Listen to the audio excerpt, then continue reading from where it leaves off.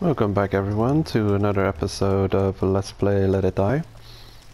In the previous episode I went over the consequences of dying in Let It Die and the options you have to recover your fighter. I'm gonna go ahead and get back on this fighter and check out the blueprint I'd picked up. I identify it at the store.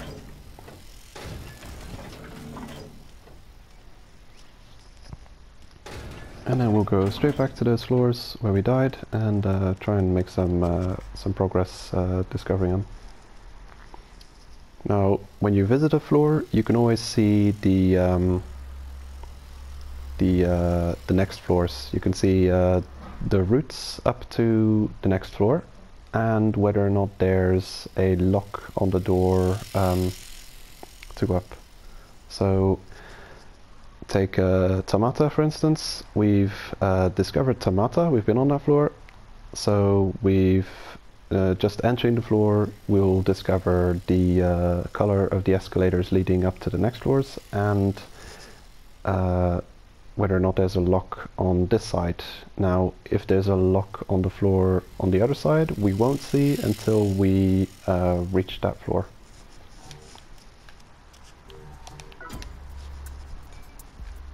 These charts, excellent. Awesome. It's turned out well.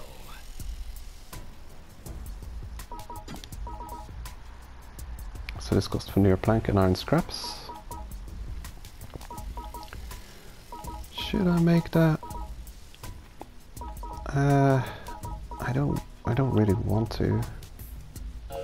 I'll upgrade the metal bat though. I don't want to spend any veneer planks on the rubber crossbow.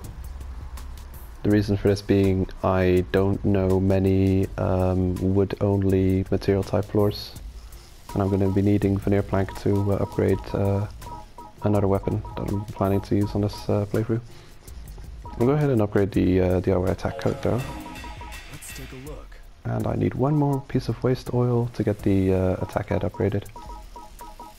Well, the oil-only floors I know of are much higher up in the tower, so I could check out floor 2, see if I can find a piece of oil over there. Well, this is going to take 7 minutes to upgrade those, and I believe I'll be able to upgrade them one more level afterwards. So, while you're upgrading your equipment, you can see at the bottom of the screen which level they were and the level you're going to bring them to. So, the metal bat is moving from +2 to +3 now. Your equipment can be upgraded in 4 stages. You can have your the gear unlocked, which is stage 0. The bustle knuckles are in stage 0 right now.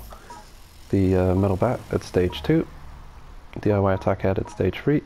And it goes to +4, and then you can upgrade it to the next star of quality. So yeah, I'll be interested to see what material types the DIY attack head will cost upgrading it to past +4. We'll have to wait and see. Yeah, damn, I forgot to sell the silver shroom. Welcome back. Sell that. And I think I'm gonna have to buy some weapons so I can deal with the enemies. Gonna buy one of those, and that should maybe do it. Although, yeah, no, I think I'll buy the armor. I've got enough kill coins to spend here, so Come back anytime. we'll go ahead and armor up. Equip all of the weapons. There we go. And where's that? Can we to level up this time? Something I forgot to do last time. There we go. Our character is now at the maximum level and will no longer gain experience from kills.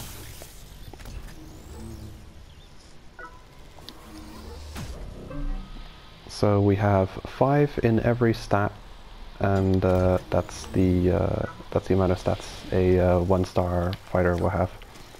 So we're at level 25, which is the maximum for that we can obtain at this point in the game.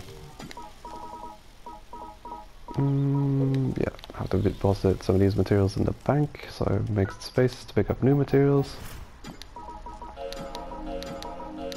A big part of the Let It Die experience is prepping for different things. Prepping for Tokyo Death Metro raids, prepping to just climb the tower, or taking out bosses. Always want to make sure you've got some healthy weapons and armor to take with you, and you've got some bag spaces to pick up resources, maybe some healing items. So we're going to Wanoki, making some progress on the side area there. From Ikigara, I think I'll take the elevator this time.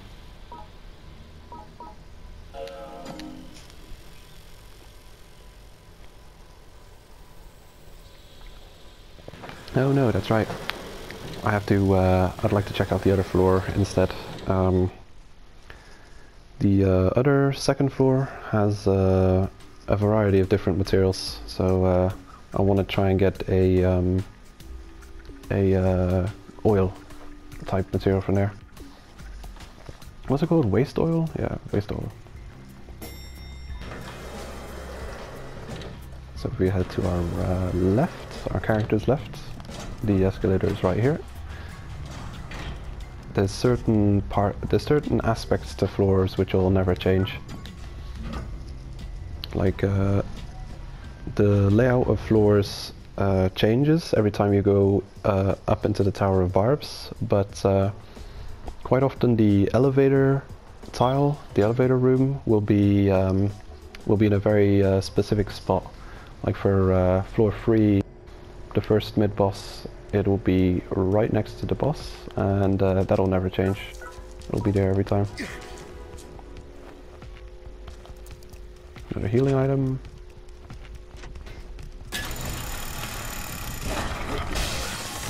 Kaboom! I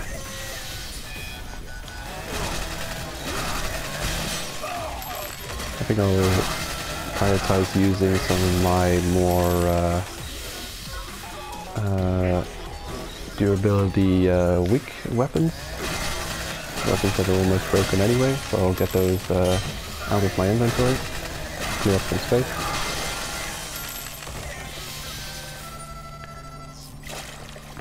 Something to bear in mind while using weapons is the rage move, which I can't do right now because I don't have, I've got 0 rage.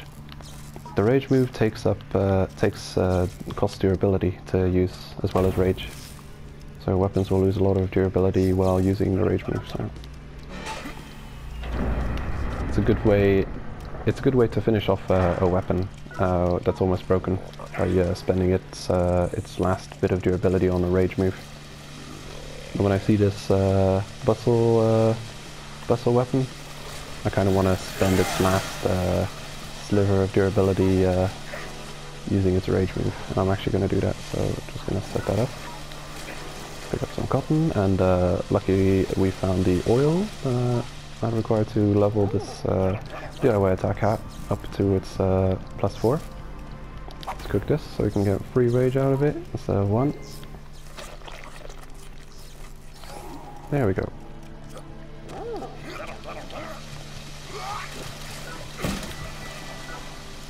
A blueprint we already know, the metal bat, not picking that up. They do sell for some cash though, so.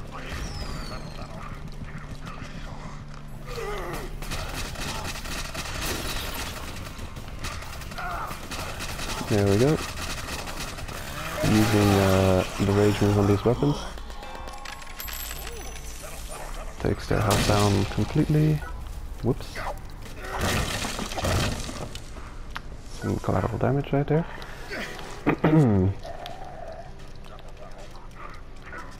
Good amount of cotton. Now, when you're collecting materials, you can kind of go completely wild on collecting materials. I'd like to keep a good amount in the bank, like 10 of each type.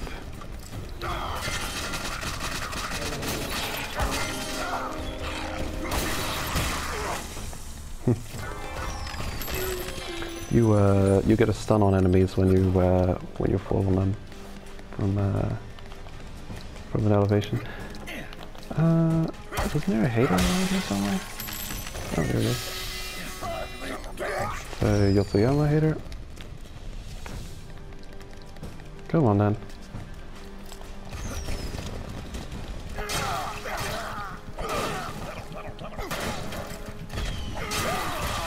Damn. I'm not gonna bother picking that up. Take the mushroom though.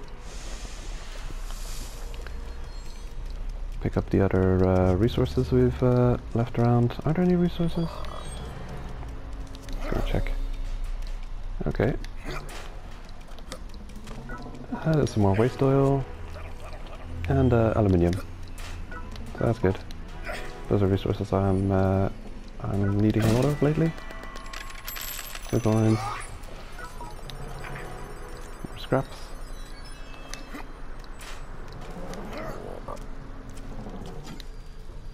Okay, bag's full. That was quite a lucrative floor, actually. Frog agrees. So I'm gonna head back early to the waiting room to drop all this stuff off.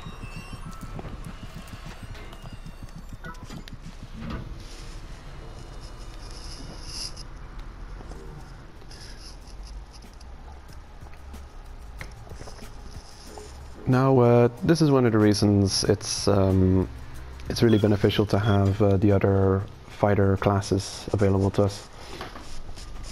I'm in the process of resetting a hater that I've stolen from someone in Tokyo Death Metro, and it's the tutorial hater, so I'm definitely going to get that reset. And they are a collector class. So what's special about the collector class is that they've got much more death bag space. I mean, they've got double the normal death bag space. So then I'd be able to stay in the tower for much longer collecting materials before having to return to drop it all off.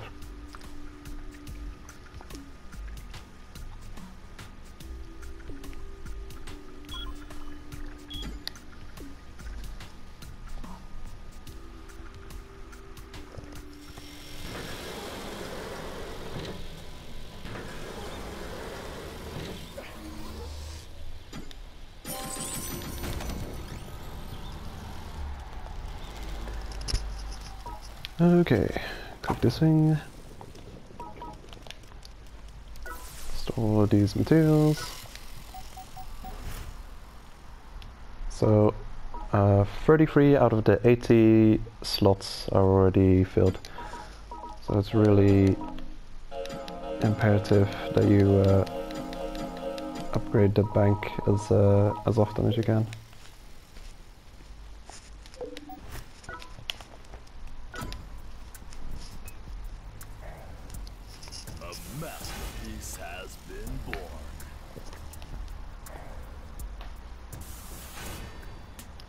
Okay, those are upgrading nicely.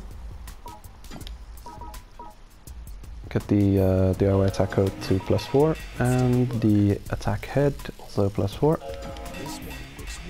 Got the materials to get the metal bat also to +4. These will take 10 minutes to complete. And it's possible that's going to be the maximum upgrade level that we're going to be able to achieve for now. But we'll have to see. Now, it looks like I've got enough spilithium to upgrade my fighter freezer. That's definitely something to take note of. Thank you for riding with us today.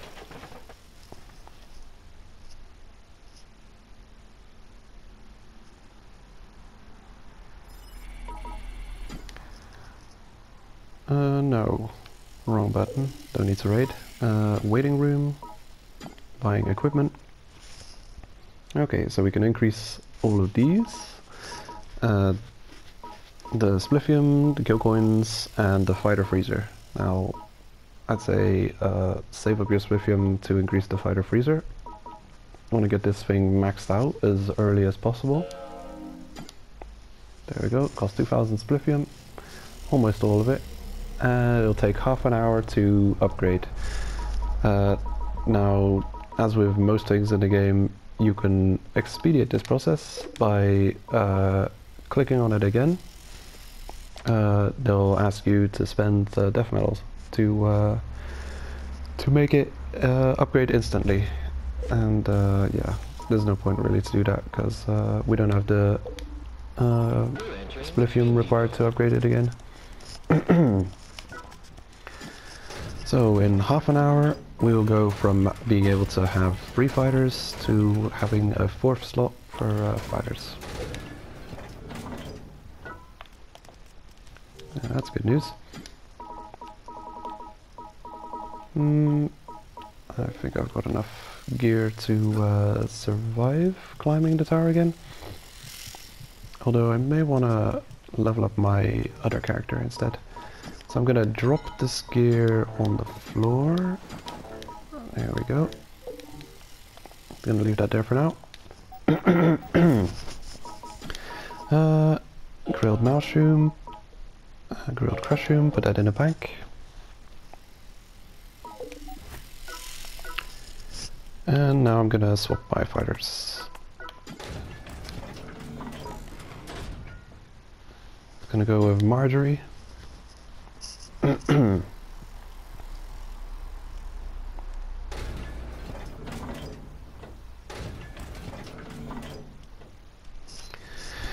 Now, what I'm doing now is not the safest things.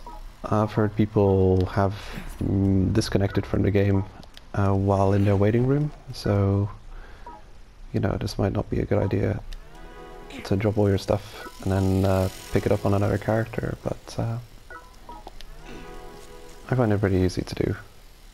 If you're swapping characters and you want to trade out, want to gear them up with the gear you're wearing, it's a pretty quick way of doing it. And I don't think I've ever disconnected from Let It Die while I'm in the waiting room. Okay, here we go. Equip the metal bat. Oh, I already equipped that. Okay. Good to go. We've got some experience to level up, so I'll do that. Luck increases the amount of kill coins the enemies drop, and also the amount of kill coins you get from treasure chests.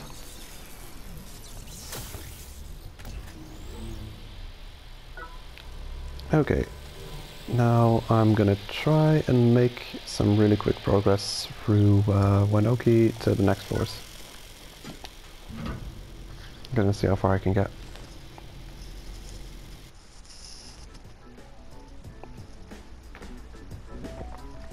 I'm gonna check all of the treasure chests, but I'm gonna leave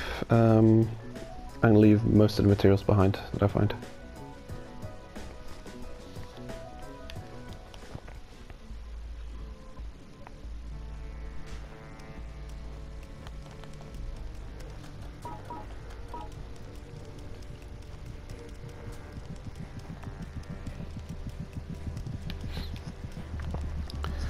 So the way floor 1 is has its layout is the elevator, the green elevator, well, escalator. The green escalator up is always next to the elevator, and the gold escalator up is always in the alternative route. So this is where the floor splits up. The yeah. Looks like I chose the right way to go. Just going to show the tile where the first floor splits. Yeah, this is the one. And you see this tile and the boxes that are blocking the way. Either of these two routes is going to lead you to the elevator escalator you need to be. It'll be either that way, or you'll be going this way. and in this case it's this way. You can run past all the enemies in the game. Like there's no requirement to defeat them. You can escape combat completely by taking the escalators. Of course, if you're sprinting, you have to watch out when taking escalators, escaping fights, because you will do a jump kick instead of activating the escalator. You might get yourself cornered.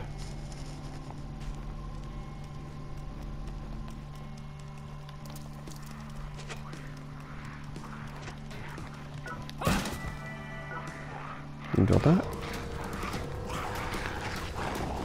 So I'll be running through most of the level, trying to ignore enemies, just checking for resources. I mean, not resources, blueprints.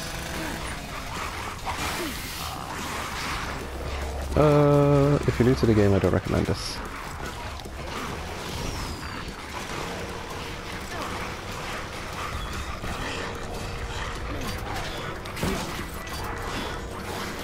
Already got that blueprint.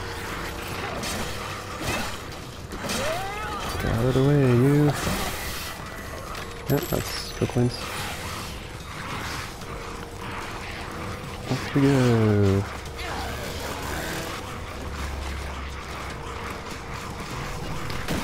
Let's get through this floor ASAP. So I can make some progress. Out of the way.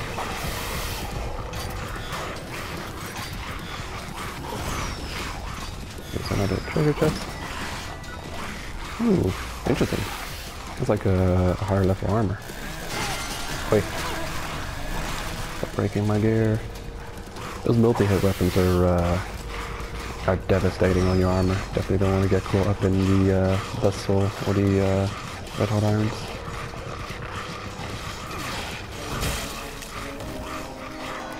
Wow. Looks like a tough guy. What do I do? I get caught up in that. That's lovely.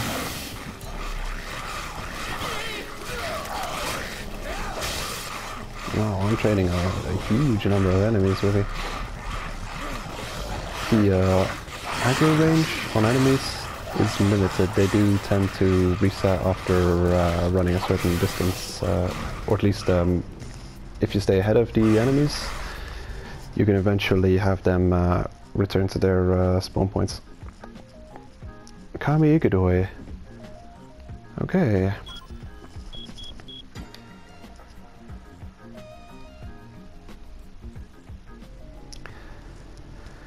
This is a pretty good floor to visit. It's a all material floor. Every type of material available. Yoga shroom. I'm gonna go ahead and eat that. It increases your it's a slow heal and rage bar filling mushroom.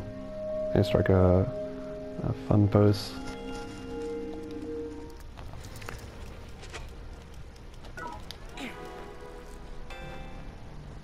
Okay, I actually need those for quests. Aluminium scraps.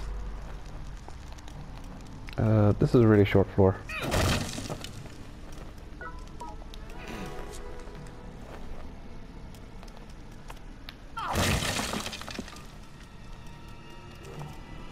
So that will lead us.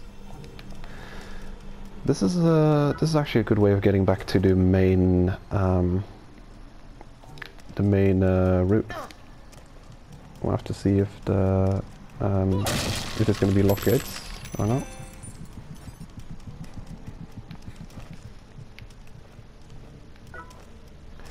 And there's a third floor stamp machine that I was missing. I don't think this floor is available every day.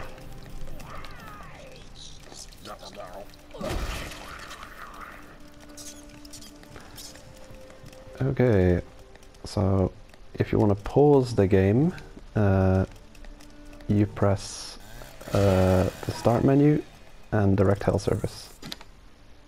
Getting into this menu will actually pause the time in the game and make that you can go AFK, get some coffee, do whatever. that's going to be it for this episode, guys. See you all in the next one.